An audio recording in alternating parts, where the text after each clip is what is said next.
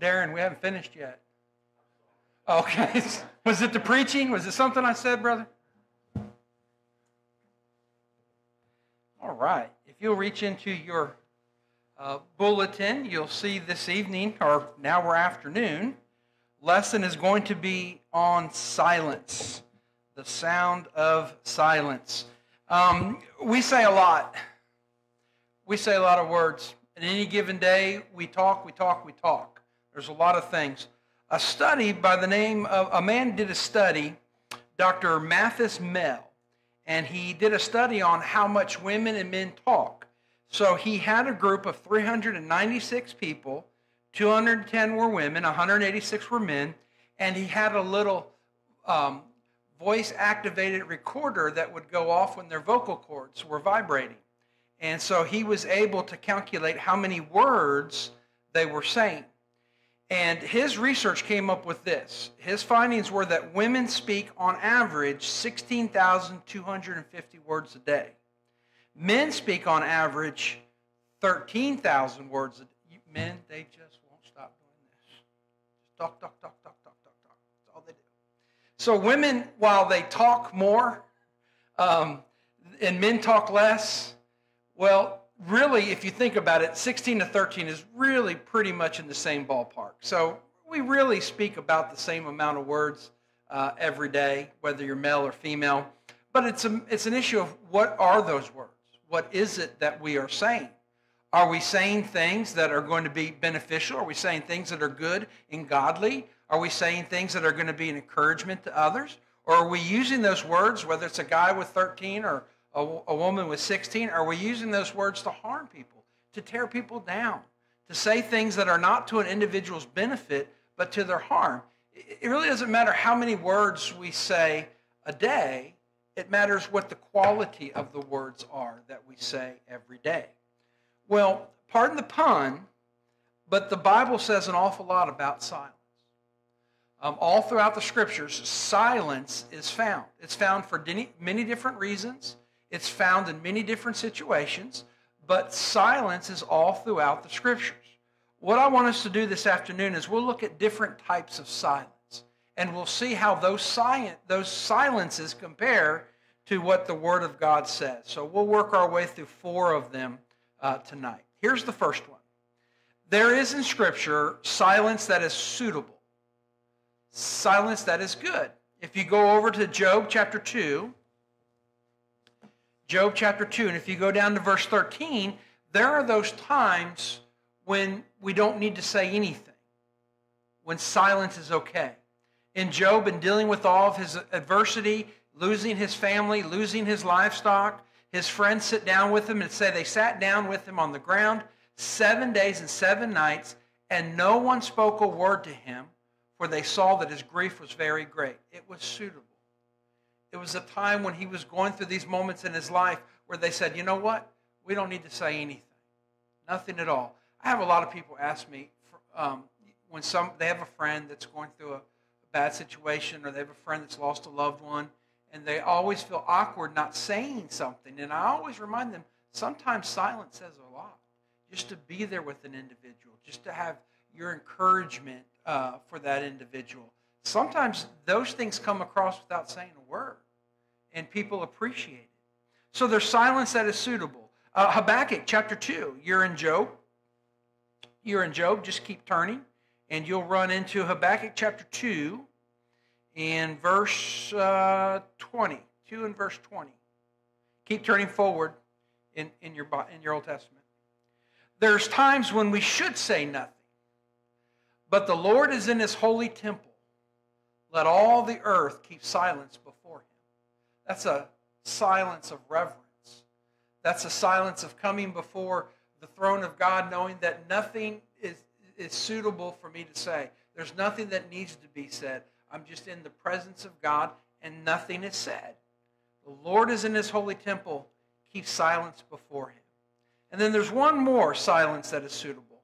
If you go over to Revelation chapter 8, and I think this one might surprise you, Revelation 8 and verse 1, there was a time when there was silence in heaven. Now remember John's mandate. You need to write what you see and what you hear. So John is on the offensive. John is looking for everything that he sees and hears. And John is watching this revelation as it unfolds before him.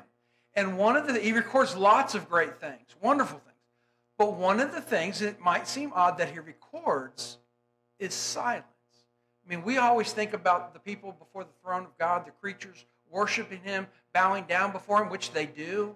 We hear the singing that they do before the throne of God. And I don't think it's our first impression to say, it's the silence in heaven that also matters. We don't think in those terms, but it happens. It says this, when he opened the seventh seal, there was silence in heaven for about half an hour. That silence was suitable. God had ordained in that moment when that seal was open that nothing needed to be said. I'll make this suggestion to you, brethren, that silence was there for about half an hour because nothing needed to be said. And so silence is what was asked of all of those who are in heaven. So there's times when it's okay for us not to say something, just to sit quietly or to encourage another person quietly, and it's suitable. Well, here's a second type of silence. There is silence that is selfish. It's silence based on what I want, silence based on what I think is best, silence based on, whether or not I want to really get involved or do anything or say anything. And this is not a good type of silence. This is a silence that not only does it weigh on us, but it weighs on those around us because it's selfish. Go over, you got to turn back to the Gospel of Luke. You're in Revelation. Turn back to Luke chapter 17 and beginning there in verse 17. These are the story of the 9 lepers. And you remember 10 lepers, they came to Jesus. They asked to be healed, and Jesus heals them. And then they go on their way. And it says this. So Jesus, we're cutting into the very end of the story. So Jesus answered and said, were there not 10 cleansed? But where are the 9? Were there not any found who returned to give glory to God except this foreigner? And he said to him, arise, go your way. Your faith has made you well. One person out of 10 returned. One returned and thanked the Lord for what he did. The others, silent. Didn't say a thing. There was no, you've changed our life. Now we can be back in the community. No, thank you for this wonderful thing that you've done for us. Nobody came back and said, you surely are a man from God. You have these abilities. You can work these miracles. We want to hear more. We want to learn more. We want to grow more in our knowledge of what you want for us to do. There are so many things that they could have come back to say, the easiest being a simple thank you. You've changed our destiny. But 9 of them decide not to say something. Now, brethren, that's selfish. That's selfish. There was so much that needed to be said by these men, but they didn't. We're thankful for the one that returned who understood that being silent would be selfish. Here's another example. Go over to Ephesians. Turn forward in your Bible. Go over to Ephesians chapter 1. We'll look at verse 13. And this is times when a thank you is not offered. A time when we fail to offer a thank you.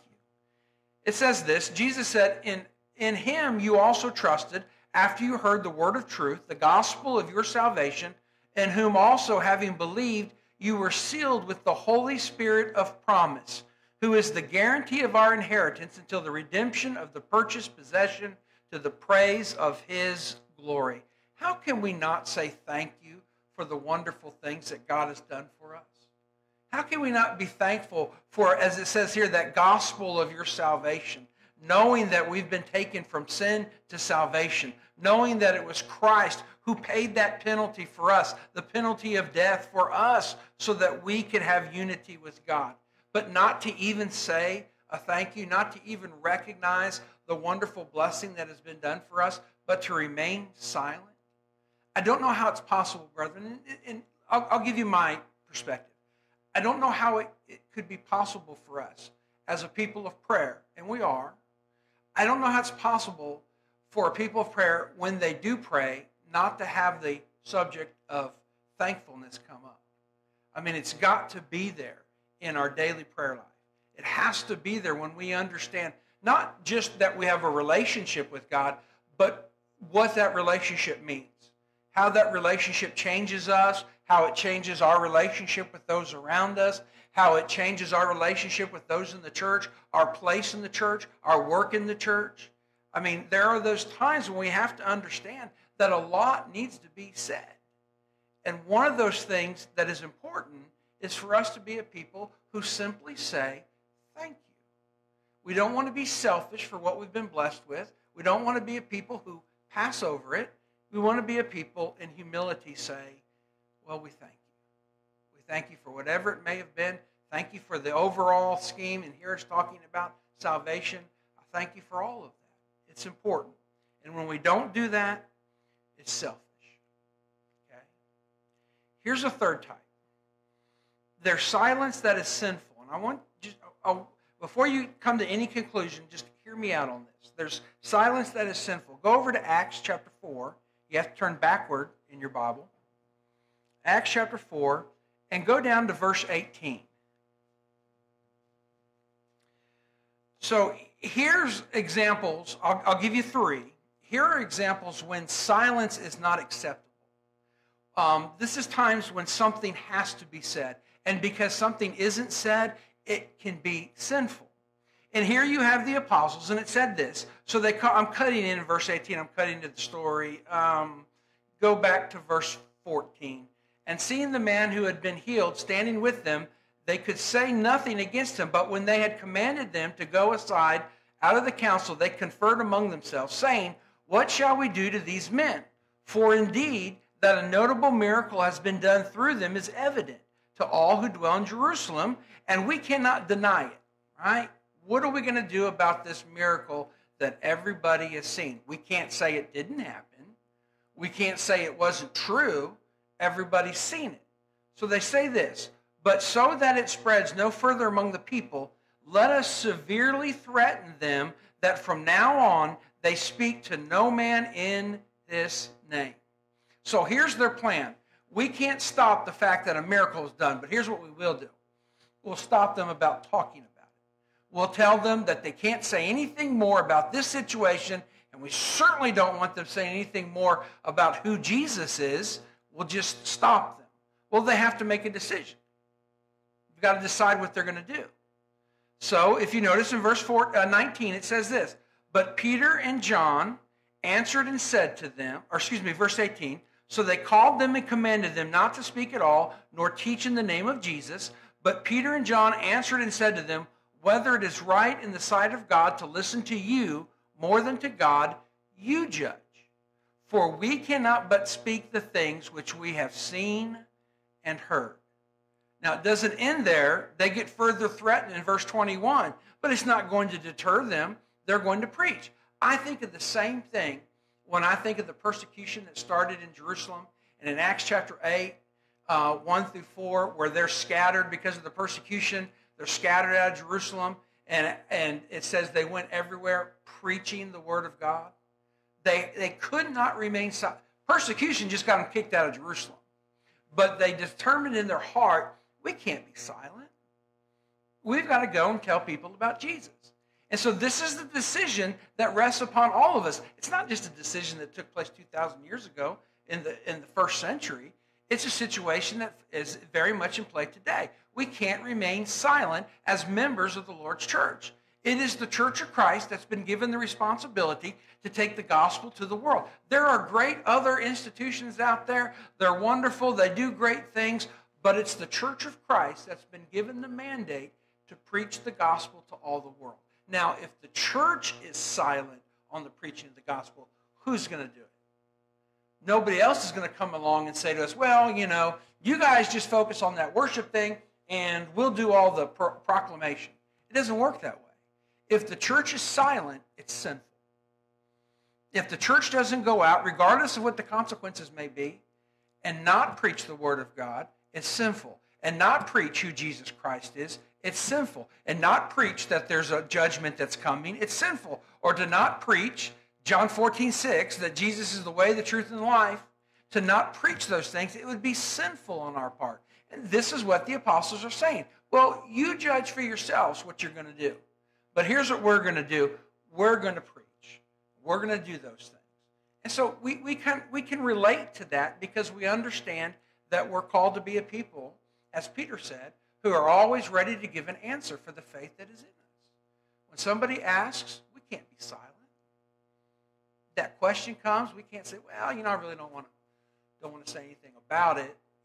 We have to be people who are heralds of the gospel, and we speak. Again, if the Church of Christ doesn't do it, who's going to do it? Nobody. If we here don't take the message to Blue Springs, who's going to take the message to Blue Springs? Nobody. It's our responsibility, and we can't be silent. Well, here's another one. Go over to Luke. You're in Acts. Turn backward. Go over to Luke chapter 24 and go down to verse 47. Here again, we see our call to be a people that speak. It says that, and repentance and remission of sins should be preached in his name to all nations, beginning at Jerusalem. The gospel has to be preached. It has to start. That day of Pentecost in Acts chapter 2, when the church comes with power, that's the kingdom. When the church is there, that's the kingdom as well. Church and kingdom are interchangeable. They're the same thing. The saved are out of the church. The saved are in the kingdom, right? The saved comprise the body of Christ. The saved comprise the body of the kingdom. So when that time came, they needed to be a people who spoke, who preached in the name of Jesus to all nations. The first place it started, Jerusalem. Where's it at now? It's all around the world, brethren. People are preaching the gospel. Members of the Lord's church are preaching the gospel all around the world. And it's a big task. There's 3 to 4 million members in the Lord's church. That's it. There's 8 billion people in the world today. That's a lot of people to evangelize for a small group of individuals. But the Bible tells us to go and preach the word. So we can do it. So we know that it's powerful. So that we know the word of the Lord will go to all the corners of the earth. We understand that. We just have to be consistent. We have to be faithful. And we have to understand that if we say nothing at all, then that's sinful. Let me give you another example. Go over to Romans. You're in Luke, got to turn forward. Go to Romans chapter 10. And I'll give you verse 4, beginning in verse 4.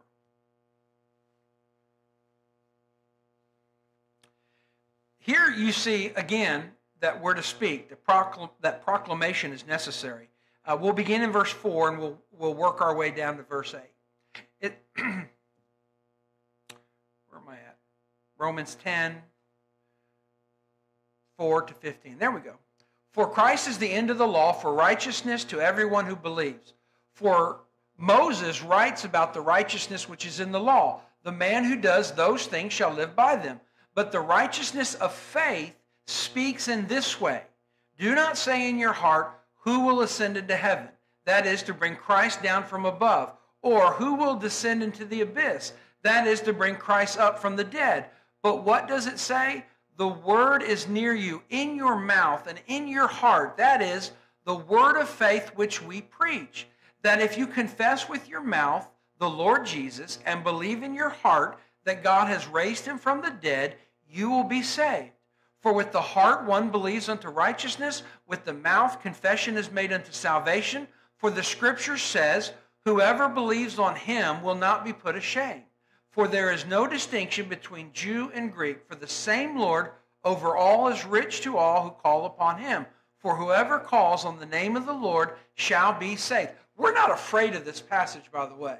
There are a lot of people in the denominations who say, this passage scares the Church of Christ, just scares them silly. That's not true. This is our passage.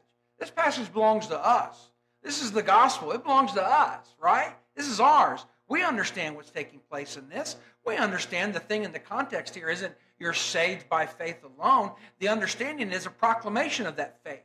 Understanding that that faith changes us and it makes us who we are as Christians, or who we identify with. So the whole entire passage is dealing with the understanding that it would be selfish for us as a people of faith not to get the word out there, not to talk about it, right?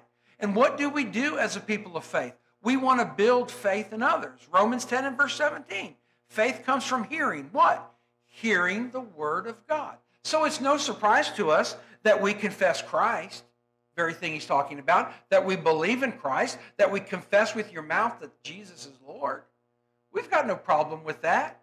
That you believe in your heart that God raised him from the dead. We got no problem with that, right? Because we understand the overall context of what's being spoken here. This isn't the entirety of the gospel plan of salvation. I've got no problem saying that, yes, we need to confess with our mouth that Jesus is Lord. And if you confess in your heart that God has raised him from the dead, you'll be saved. Absolutely, 100%. I agree. But in the overall understanding of what salvation is, there's more to be said. There's more that we need to confess. There's more that we need to obey. It gets us started. We agree with what it says, but we also understand if we stop here, it would be sinful. The gospel plan of salvation, to hear, believe, repent, confess, and to be baptized, can't be partialed out.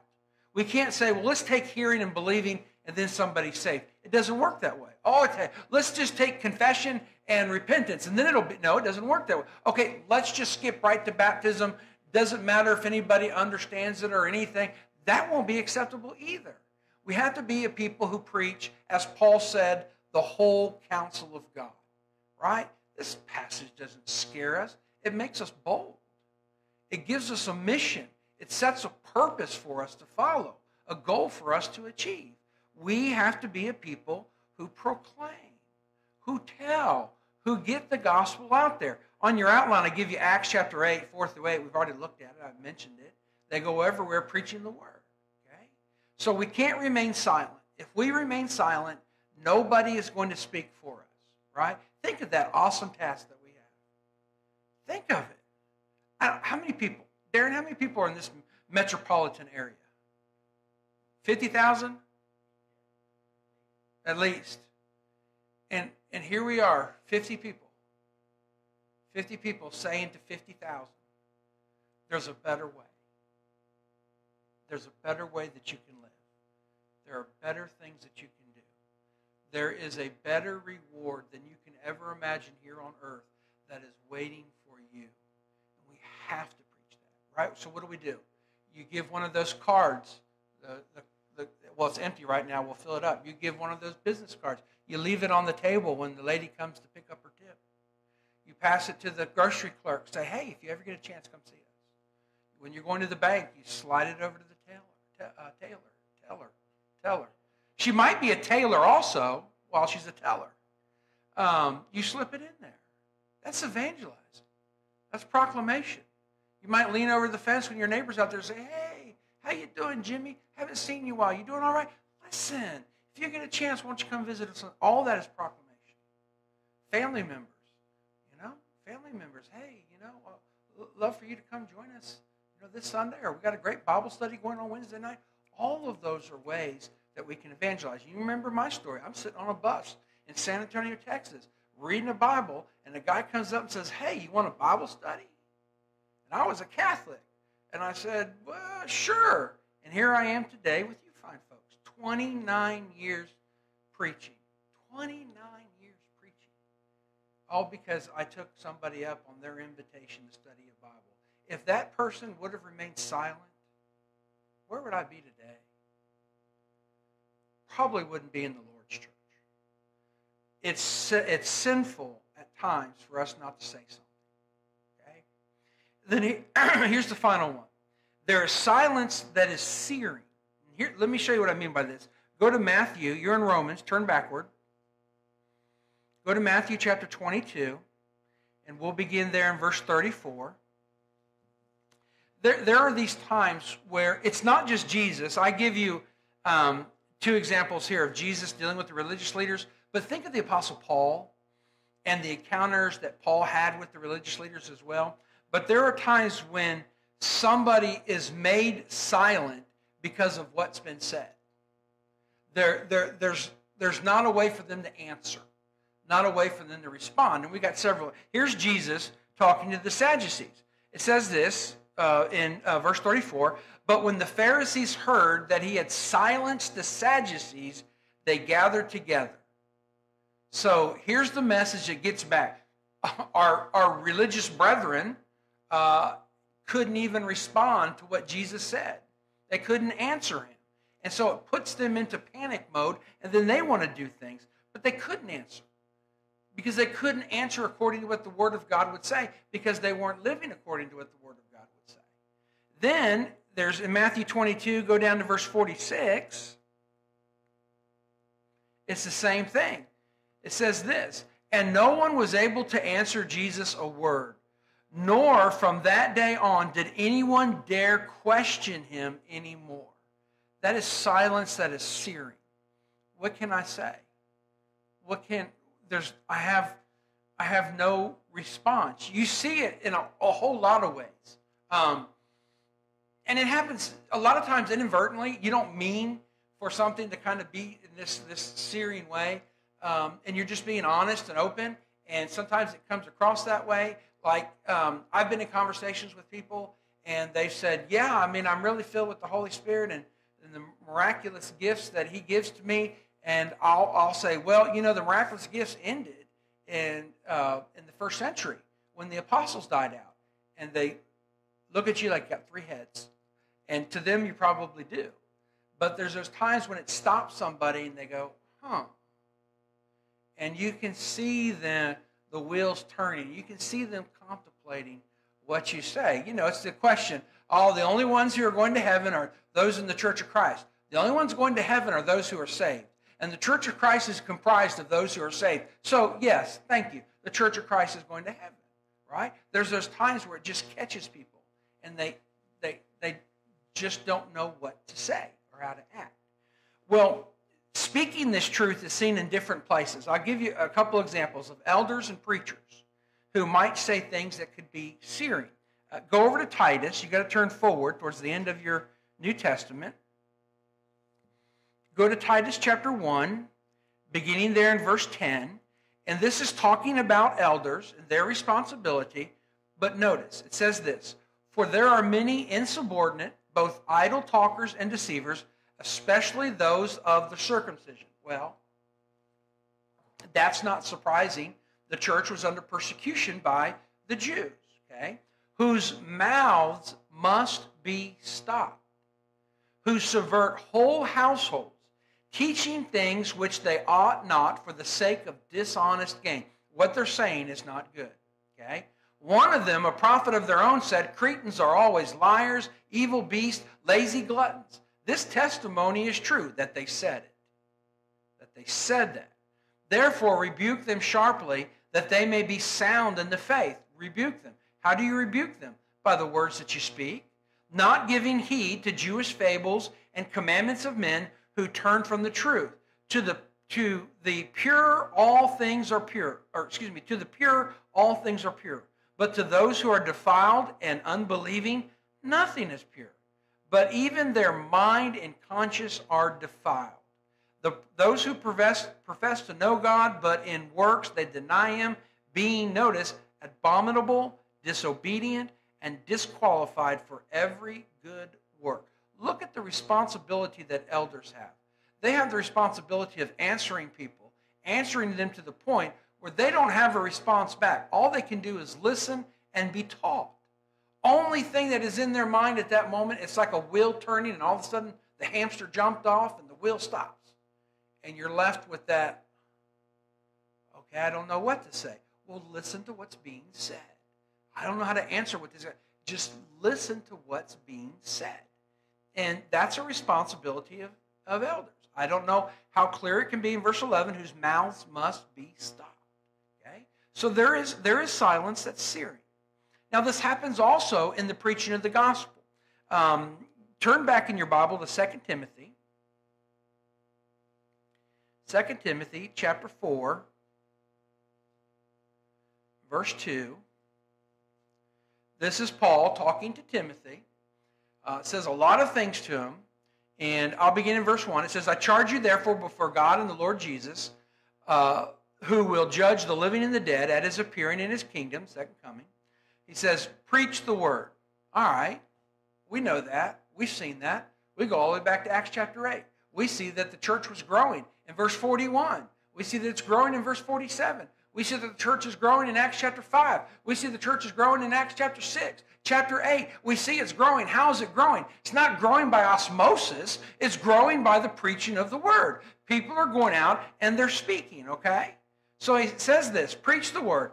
Be ready in season and out of season. Notice, convince, rebuke, exhort with all long suffering and teaching. Convince, rebuke, exhort. There are times when we say things that sear somebody because they're hearing the truth for the first time. When you're talking to somebody who's a Methodist and you say, how can you be in the church that's talked about in the New Testament when the Methodist church didn't start for 1,700 years after the events in Acts chapter 1, Acts chapter 2? How can you be in that? And they're like, it's searing.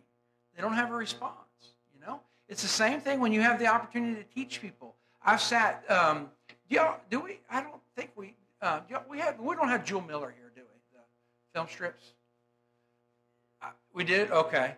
I've sat in people's living room with the old film, the cassette tape and the little projector, and when it goes bing, you turn the slide, and I've done that. And when you get to the part about the church, and you do, of course, the narrator's voice is so deep and dark and everything, just makes you feel reverent. And so you're flipping it over, and then they start talking about the foundation of the church, bing. And it starts talking about there's only one church, bing. Then it starts talking about one is added to only one church, bing. And then it starts talking about how there can be no other church but the church you read about in the New Testament, bang. And I've looked at people, and I've seen them just staring in disbelief. It's searing. It's like, that's not what I've been taught. That's something brand new to me. That happens when we preach the gospel. It happens when we do Bible studies. It happens, brethren, when you're talking to family members who are in denominations or family members who don't want anything to do with religion. It happens when you're engaged in conversations with these people. Here's the thing. That moment of silence that is searing is our opportunity to keep on speaking. It's our opportunity while they're quiet to get what else needs to be in there. Well, and let me remind you this, and then I hope you understand this. It's that opportunity while they're really beginning to process all these things that are going on, right? So our car had trouble on the front end. When I'd go over a bump, it sounded like the whole engine was going to fall out of the front of the car, and it just got worse and worse. And Alicia's like, well, take it in. I said, I know cars, babe. I'm a man. I know cars. I don't know how to unhook the battery, but I know how it is. And so eventually it gets bad enough for me. We take it in. The front end's falling off of the car. Motor mounts are broke. Tie rod's gone. Shocks gone. Struts gone. All of it just worn out. Worn out. How it happened, I don't know. But they're sitting there, and they do their inspection, and they come to me and they say, talk about searing. They say, okay, this is going to cost that much. And then this part is going to cost this much. And then this part. And this is what I did for 10 minutes. And then the Lord shined his light upon me, and he caused that man's mouth to speak the words, it's covered under your warranty. Amen, Jesus. Preach it. Right? But the searing, how much? I got to pay what? But he didn't stop, man. He took advantage of it. This guy ain't arguing with me. He ain't questioning what I'm saying. He's a good salesman. He's going to keep on going. When I'm silent, he's going to keep talking. It's the same thing for us. All we got to do is keep talking. It's all we got to do. If we don't do it, who's going to do it? Go over. Let me give you one more. Go back to the Gospel of Matthew. Gospel of Matthew. Go back to Matthew chapter 28 and verse 19. Matthew 28 and verse 19. There's 19 and 20 have to go together. You know, I always tell you I love verses where you don't need a commentary, where the understanding is contained within the verse. I love those types of verses. Well, 19 and 20 are those types of verses, okay?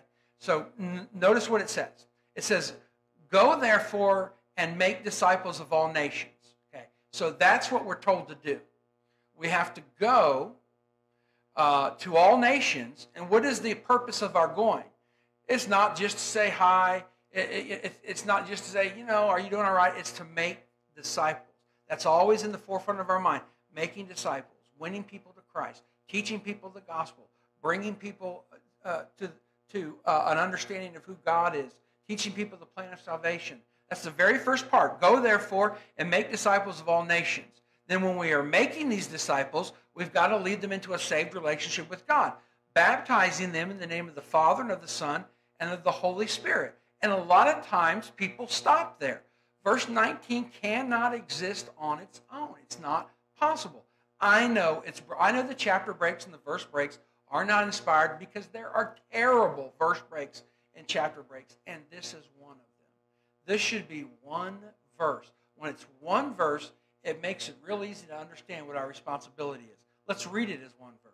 Go therefore and make disciples of all the nations, baptizing them in the name of the Father and the Son and the Holy Spirit, teaching them to observe all things that I've commanded you, and lo, I am with you always to the end of the age. Verse 20 begins saying what verse 19 has already said. Baptizing them in the name of the Father, the Son, and the Holy Spirit. You're making disciples. How do you make disciples? Teaching them to observe all things that I've commanded you. And one of the things that we have to remember is when we make disciples and they become Christians, that we don't stop there. We have to teach them to observe all things. There's more, right? We teach a person to come to the ability to hear the Word of God, right? To believe, to repent, confess, to be baptized. But then there's this whole aspect of living faithfully, of building upon their faith and building their understanding. Nobody comes up out of the baptismal waters with a PhD in theology. It doesn't happen that way, brethren. People come up out of come out of the baptistry as New Testament Christians.